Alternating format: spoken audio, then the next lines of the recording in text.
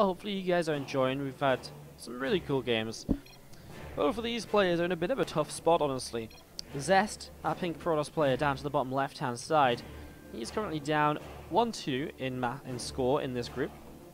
And he's playing against Euronics Gaming's Nerchio, who's down 0-3 so far in this group. Snoot is currently sitting at a 3-3 map score. And Innovation sitting at a 5-1 map score. So Innovation looking pretty good to get through here now. It's not, if he gets freed by Zest, then it could go a bit haywire. Whoever wins this series will be in a good spot too. But basically, Snoot, well, it's really interesting how this is going to end up. I tell you what, we're not going to talk too much about group positions just yet, because we'll talk about that maybe after this series when we just have 2 matches left to be played. We have a bit of a better idea of the exact situations. What's up, Oglax coming in with that Twitch Prime sub just there. Thank you very much for subscribing with that Twitch Prime. Do appreciate it. Can get some Wardy hearts in the chat, please, for a brand new sub. Welcome to the Wardy family. If you do want the replay pack of 350 replays, Oglax, do just send me a Twitch whisper. I'll send it to you by the end of the day. So thank you very much for that. Do appreciate it. We're only 20 subscribers, by the way, guys, away from our new sub emote. Haven't got it made yet, but we need to unlock it first. So 20 subscribers away, pretty exciting times. Really, really cool. 20 sub points, I should say. Tier 2 and Tier 3 subs counting as more sub points than just a normal sub. And yeah, obviously it's September, half-price subscriptions. So if you ever wanted to support the channel, it's a great time to do so.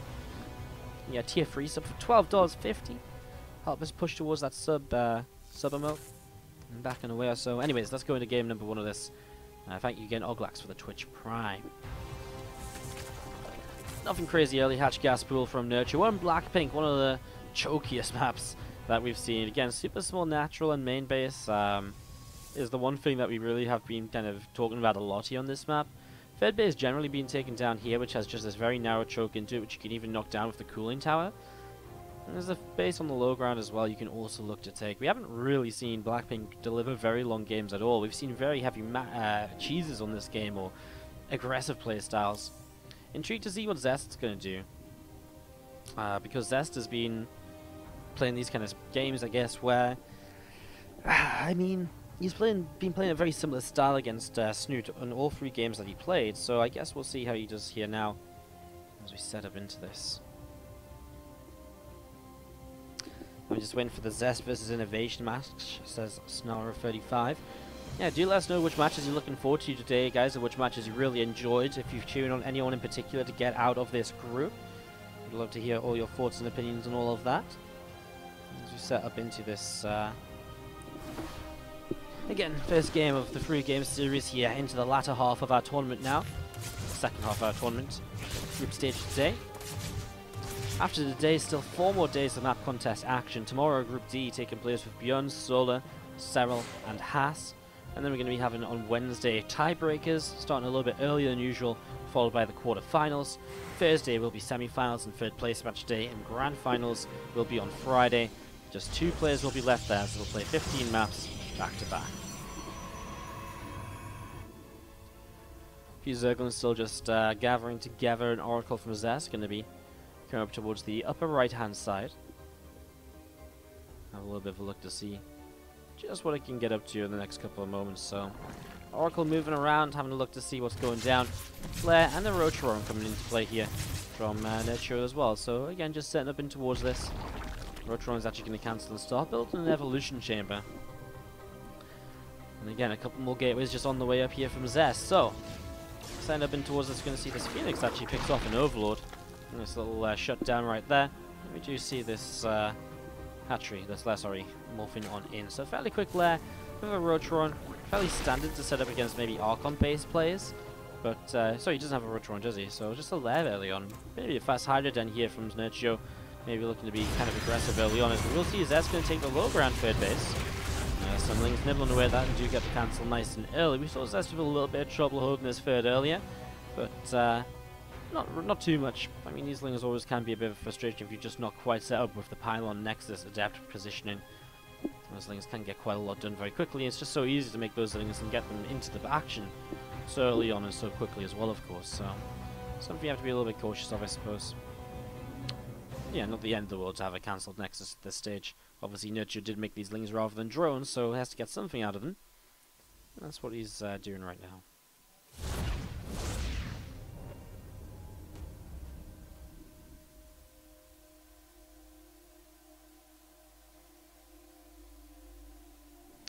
Again, these lings continue to move around. We're just going to be seeing the few adepts continue to move around it as well. A few more Hydras on the way up, Zerglings as well. And again, that muscular augment's on the way up on the Hydra's den, so continue to set up in towards this right now. Continue to see what sort of direction we're beginning to head on into.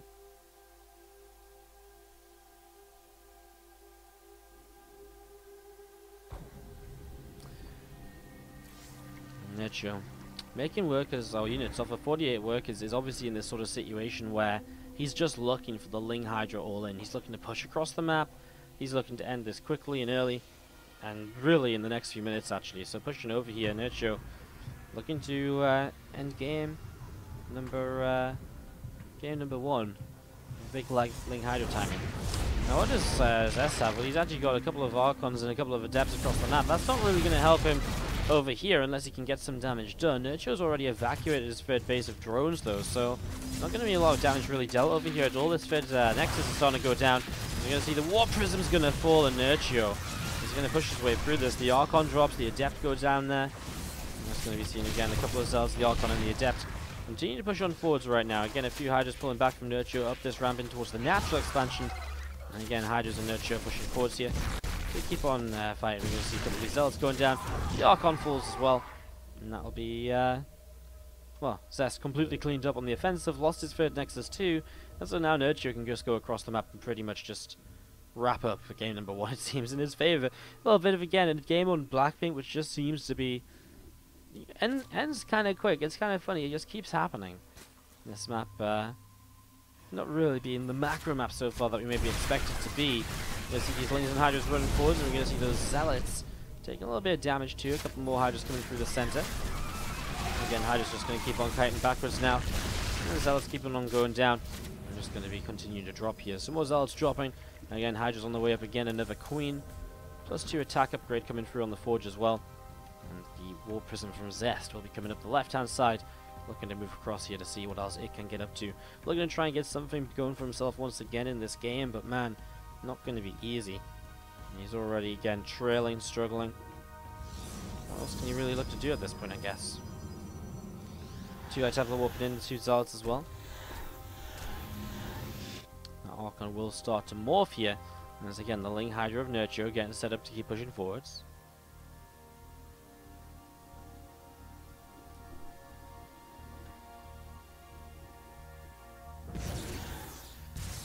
Yeah, Zest really just taking so much damage early. It's a difficult one to recover from, and obviously Nerchio in a position where he can just fairly freely drone up from where he was, set up into upgrades and so, and just play that game where he catches up in tech and the drones that he kind of cancelled earlier, basically.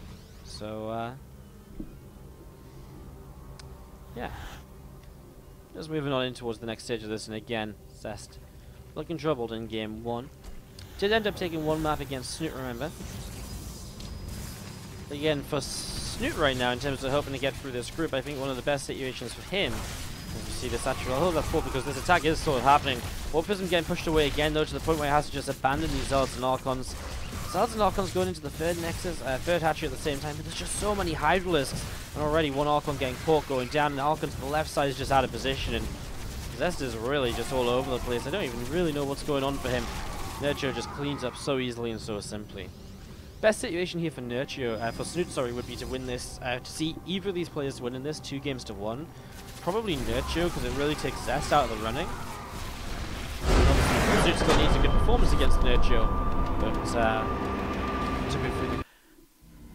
keep tuning in, guys. So many good games coming up. I mean, the way the playoffs are going to be looking, it's going to be pretty insane.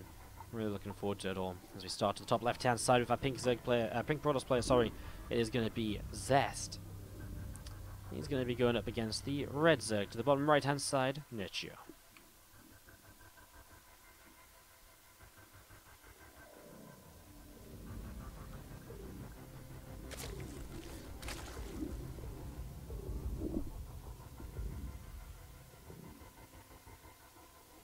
Lots of discussion about these maps in the games, by the way, on the Team Liquid thread, which is super awesome. Super cool to read through.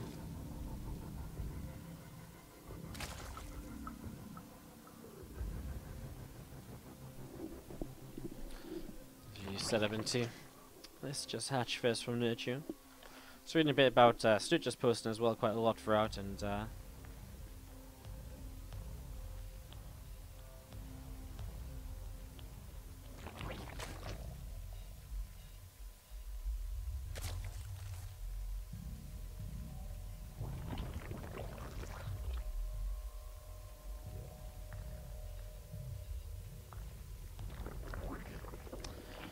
interesting to see Snoot sort of discussing the maps and so on. Being reading Snoot's posts especially with interest, because I think if you want to really understand the maps, then obviously the map makers are good ones to talk to, but the pro players playing on them as well, also very important to talk to. I don't know why these gases keep exploding. It's kind of interesting, just going like up into the sky. And crazy stuff. Again, it's kind of hard to run a map test tournament because obviously it's going to be a little bit unfair to the players, right? I mean, obviously, and especially like it's kind of tough. Like we have to at some point like bring a, we have to at some point get all the maps played, right? And to get all the maps played, we have to limit vetoes and stuff like that. And so it can be kind of tough which maps become available for each player and stuff like that, so it can be a little bit brutal. A little bit brutal in these tournaments. Anyways, there's EVP just setting up. Stargate getting ready to roll here from Zest. So that's coming on out. I mean, the first adept's already out of the gateway, and the first adept coming through the center of the map, continuing to get set up and ready to go. So just setting up here again, really slow starts, nothing too crazy, no early action. As we set up on Acid Plant. Again, a map coming in from the standard category has been one of the more nicer standard maps to watch, which has got interesting sort of setup for third and fourth base choices. Very easy to defend, easy to kind of get aggressive as well, though at the same time. It's got such a nice mixture kind of feel to it where a lot of different things are possible, and I think obviously that is one of the things which becomes kind of important here, as we're going to be seeing the Adept. Gonna come in, picks off a Zerglin. I'm just gonna be seeing this Oracle on the way up from Zest, so getting set up and ready to go. Again, this Adept coming in towards the middle of the map as well. Just scouting around early. Again, neither player really doing anything too much so far. Nerchio, of course, up until this point has been sort of kind of creating a scenario, I guess, where he's just been playing very standard. He played aggressively in the first game, obviously, but yeah. Does Nerchio have to win 2 over Zest and 2 over Snoot to advance? I don't really know right now. I haven't looked at the scores. It'll be much easier to see after the Nerchio Zest series who needs what to advance. But generally, we haven't really seen people with less than a 5-4 map score getting through. So really, and by the way, you can win 3-0 as well because every map gets played no matter what. So really, Nerchio needs to kind of go and just win as many maps as possible. I think he at least needs to beat Zest 2-1 and then probably 3-0 Snoot. That would give him a 5-4 map score. And that would put Snoot down to... what? 2, 3... That would put Snoot down to just a 4-7 map score. The thing is, if Snoot wins one map against Nerchio, he's on a 5-4 already. And so then Nerchio really needs to do well elsewhere, so... Bit of a tough one. Anyways, we see Stargate into the Robo Twilight and Forge here for game number 2. Setting up in towards this.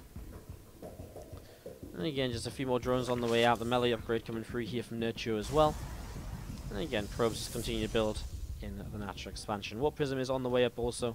Continue to set into this. And yeah, just getting this set and ready to roll. Baneland Nest is coming on down. And back at this mineral line. And again, drones just mining away. Extractor coming down as well for Nerchio. And this Crypt Tumor just pushing on forwards over to the right hand side. Again, Temple Archives coming on Ifru. Charge as well, and we're going to see Zest doing very similar Zesty sort of things to what we've seen him doing throughout today. Just going up towards the 3 bases with the 7 to 8 gates, Charge and Archons, and really just being very aggressive with those. And again, it worked against Snoot finally on the 3rd game he tried it. See if you can win the game number 2 against Nerchio to take us tied up before the third game, rather than playing from the 2-0 from Nerchio's advantage. So again, you can see this Prism settling up. A few High Templar going to come in. It is actually going to be 8 gates in total. I thought there was actually only 3 gateways already up, but it turns out there was 4, with 4 more about to finish. So, first 2 Archons already morphed in, and they're going to get set to go with a whole bunch of Zealots here, of course, in the near future. So getting those war pins ready to keep on rolling. Lingbane on the way out from Nerchio. Again, already setting up to defend though, and with so many units already getting ready to roll, feels as though it's going to be kind of difficult for Zest to really do much with this. Queen's doing good damage. The Oracle drops the Revelation to keep a track on these units. And again, Zest so far being forced to pull back a little bit. And maybe a game where Zest really just has to instead now think about moving into something other than just these Archons and Zealots and attacking, just because Nerchio already does have quite a lot. Though now investing into a Hydrogen and some more drones is that kind of opportunity perhaps for Zest to find an opening. And these Zealots in this Archon are going to back away as we see the 2 Archons going in towards the main. So, Zest's going to split himself up a little bit, similar to what he did against Snoot earlier, which had a lot of success. Nerchio doing a good job, splitting up his Banes and all sorts though. It's the sort of thing which obviously is going to give a Zerg player a lot of success, keeping his units around the map in different locations. You'll see the Zealots actually going to start warping in here once again. Decides to just cancel and back away. I think Zest is just realizing in general here he isn't going to be able to get much else done. Backs away up the right hand side, more Hydras on the way out, 6 of them currently being built, 7 of them being built. A few more drones on the way out too. And again, a couple of Zealots and an Archon getting a cancel on the hatchery here out front. Now some Zealots going to loop around the far left bottom left hand side to see what else they can do in the next few moments. Queens and Nerchio will push on forwards as well here, trying to do just a little bit more, and again an Oracle going to get picked away at. So Oracle just taking a little bit more damage once again. Some more Hydras just on the way out, and again a 4th hatchery dropping down from Nerchio. Still pushing this creep out onto the map. +2 attack upgrade on the Forge. There's some extra gateways coming down also now. Continue to set up in towards this. Just going to be seeing the overseer here. About halfway done, going to be finishing soon. And again, some Zealots and High Templars just going to keep on warping in to the right hand side. Zest's going to get ready to push on forwards then. He's in 3 different locations, man. He's got armies everywhere. You see this little army though, going to get caught a little bit off guard as Lingbane runs in towards it. Banes? We can use a little bit on the Archon. Now you see Zest pushing in from the right hand side and the left. Again, Nerchio just has to keep repositioning to deal with all of this. 4 more gates, and Zest really is just so committed to the Zealot Archon attacks. He just keeps building up into them, and he's just afraid to seemingly kind of go into anything else here. As we're going to be seeing now, these Zealots and Archons pulling back over to the right hand side. You'll see a few more Zealots just warping on in. And they're going to be pushing forwards as well. Nerchio finds an opportunity though, and he says, right, let's go across the map, because I feel as though this is how this game goes well for me. Zealots going to find themselves a Hydra or 2 here, and some morphing in spines, but again, not really much is going to get done overall. And now the Banes and Zerglings are going to catch him to really stop him from getting any further away. More Lings, Hydras and Banes just gathering up on the left side. A couple of Archons going to be getting taken down, and an overcharge being dropped. And Archon's looking to see what else is what else they can get up to. 10 more Zealots warping in this Storm. Now about to finish up. Zest can get up to Storm, and maybe he can find a way to fight this. But man, he really hasn't been trading very well throughout so far. The fight over here is a little bit better now. Finally the Hydras get behind the Zerglings, but not too many of them, not too quickly. Resources loss is actually 4.5 to 4.7k, so maybe it's not going as badly for Zest as it really looks like it is. He's kept Nerchio down kind of 5-ish workers throughout. Income leads, being a bit back and forth throughout. You can see that army supply from Nerchio grows massively. This one big loss here from Zest does hurt. Let's see what he can do then if he's obviously maybe got the apparent economy or so to do this. Let's see what he can get up to. Overcharge here to help him defend. Obviously he needs to defend right now. If he doesn't, he may as well start getting goodbye to this game. And maybe even his chances of moving through this group, as we're going to be seeing Lings, Hydras, Banes hitting this third base. The Archon's coming in to try and save the day on those Banelings, but 18 workers going down. The +2 melee is so deadly, because obviously with +2 melee, those Banes just one-shot the workers, and if you're one-shotting workers, man, do they drop quickly. You can see this couple of low-health Archons just about survive, though, to clean out this left-hand side. Again, Zest heavy eco damage taken, but there's also Zealots across the map doing a lot of damage in the natural of Nerchio. So Zest continue with the aggression. He will lose the 4th base. He's cleaned out an army over here. He's got potential to get this army over here because it's trapped. There's nowhere it can actually go to. These cannons are actually doing some pretty serious damage to these these hydras right now, which sounds kind of crazy, but it's actually really starting to add up a little bit. Archon trapped in the back. You can see the Archon really needs to come through here. If it had already come through, might have been able to save the day a little bit sooner. Hydra can getting lower and lower. He's going to bring it down to just 2, but that'll be all he gets. 67, 65 to 89 supply. What's going down now for Zest? I don't actually know. Zerg plays up on 4 bases though, and that's one of the issues here. So you can see this Immortal pushing forward. He's going to get caught as well. A bit of a miss rally from Zest at a really important time in the game where he can't really be affording to lose any extra units, but that Immortal is going to go down. And well, what now, I guess?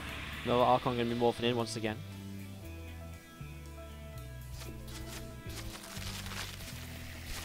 And some Hydras. Well, Link's going to morph into Banes. We're going to push through here to get access towards the 3rd Nexus.